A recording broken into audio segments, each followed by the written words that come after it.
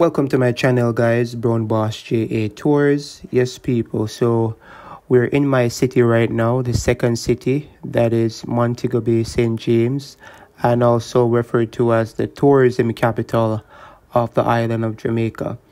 So we are going to do a driving tour right now, starting from KFC here in Howard Cooke, and we're going to drive to Mount Salem. So Mount Salem contains a string of alleys, each with a unique identity and a mixture of residents from different social classes. So you find like middle class people and poorer class people here in Mount Salem. So it is about like 12 minutes away from Montego Bay, St. James, and one of the most populated areas of this tourism capital.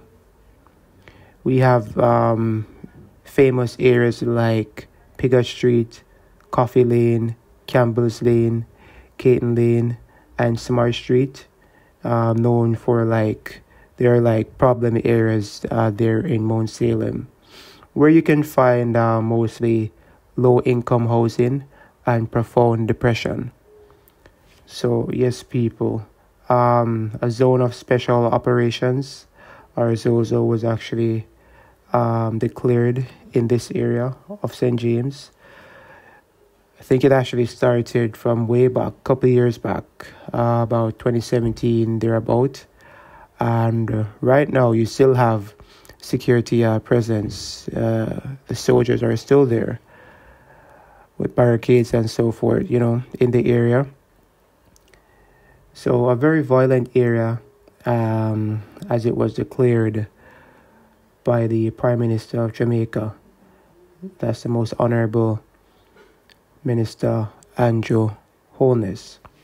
So yes, guys, we'll just take a driving tour right now of the city area, driving from Harbor Street right now, and we'll take you up to Mount Salem. So it's a very hot day right now, just driving through the city, and you'll actually see how it is, when we have to deal with traffic. Yes, guys, so the year of 2024, and I'm just driving through the city so that you can get a tour. So stay tuned, people. Watch the video from start to finish, as we will tour one of the most dangerous areas right now in Montego Bay, St. James, which is Mount Salem. Stay with me, guys, and enjoy the tour.